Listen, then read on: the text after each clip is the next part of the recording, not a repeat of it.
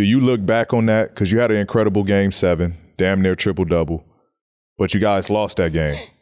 Does that one, like, do you look at that one and does that one haunt you more than the feeling of y'all winning and the accomplishment of winning it all? Like, which one weighs more to you in that? I think that one bothers me a lot, but for different reasons.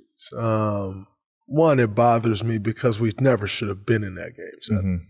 And again, like I said, I'm a firm believer in you get what you deserve in the end.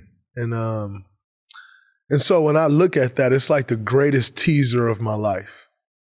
Like I had 32, 15 boards, and 9 assists. And if we win that game, I'm the finals MVP. But did I really deserve it? Because we never should have been in Game 7.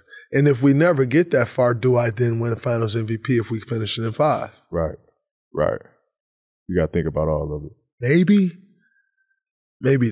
Maybe not, possibly. Right. But it definitely wasn't a guarantee.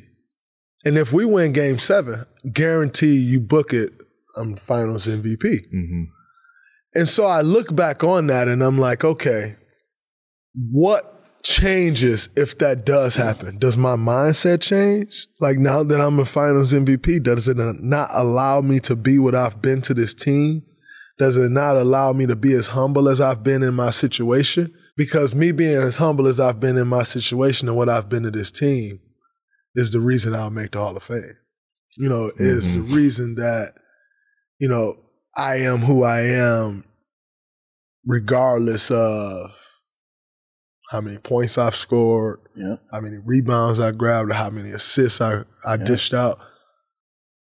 Because of what I've been to this team and my journey and being humble and understanding my role and being as great at that as I can possibly be.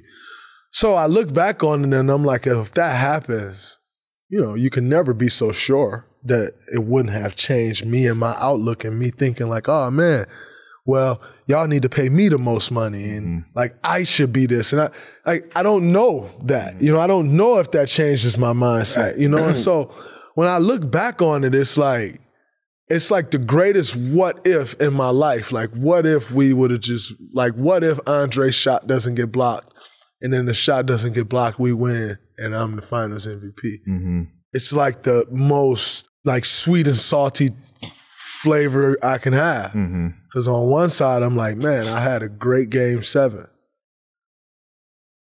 Really one of the best Game 7s in history, and definitely NBA Finals history. And that could put perspective on it, and that puts a stamp on the already impressive regular season. Exactly. Historic regular season that y'all had. Absolutely. And so I'm like, all right, like, damn, that would have been great, and like my Game 7 would have been talked about forever. Nobody talk about that Game 7. Right. I can't recall the last time I heard somebody talk about it other than like if we're in a setting like this. But like if somebody start talking about Game 7 on TV, nobody fucking mentions that Game 7. And it was one of the best Game 7s and like I said, in NBA Finals history for sure. Yeah. But we lost. And so I had to come to terms with like, in the end, I got what I deserve. Because I let my emotions get the best of me. I responded in a way to something that I shouldn't respond to like that in that moment, but I did. And I stand on it. It is what it is. We lost. Oh well, move on. But in losing my emotions, letting my emotions get the best of me the way I did, that's something that I've struggled with since a kid. And do I ever learn? My wife always say to me, like, in life, you go through things. And like, if you don't learn the lesson when you go through something, you go through it again. And ultimately, you either learn the lesson or you don't. And I think, although I've had like instances of where like shit has gone wrong, I learned my lesson in that instant, from that thing and everything that came after that moment. And so it's a huge lesson in my life. And would I be who I am today without learning that lesson, or would I still be making that same exact mistake? If I hadn't learned that lesson? So to answer your question after I just went through all of that,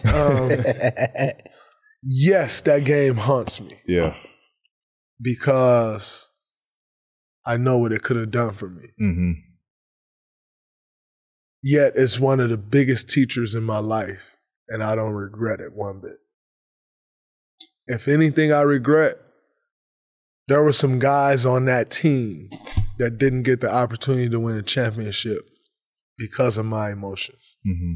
And if I have one regret about the situation, it's that those guys who never got another chance to win, that was on that team, that didn't get to win, Right. that burns me. Right. But other than that, I'm appreciative of the lesson. Always having to hear the 3-1 shit sucks, Right. but I earned that and I deserve it. Right. And so everything else I deserve. But for those guys that didn't get the opportunity to win, that burned me up. Mm-hmm. The storyline of that, though, 73-9. Unbelievable. The 3-1 comeback. Just the storyline of that. Unbelievable. Right there is just crazy. I'll talk me writers. through a little bit. It's the script writers. Unbelievable. All them motherfuckers got promotion that year. Look, the NBA season is done, but that doesn't mean Prize Picks is. Guess what sport I'm making money on now? Baseball, baby. Look, I'm up big thanks to Mookie Betts and Mike Trout, who are helping me cash in this season. But I got to let people know what Prize Picks is. I got to do that. Prize Picks is a daily fantasy app. You pick 2 to 6 players like the video on your screen, then pick if they will have more or less than their Prize Picks projections. You aren't competing against other people. It's just you versus the projections available. Look, I know how much I won, but let me tell the people how much they can win.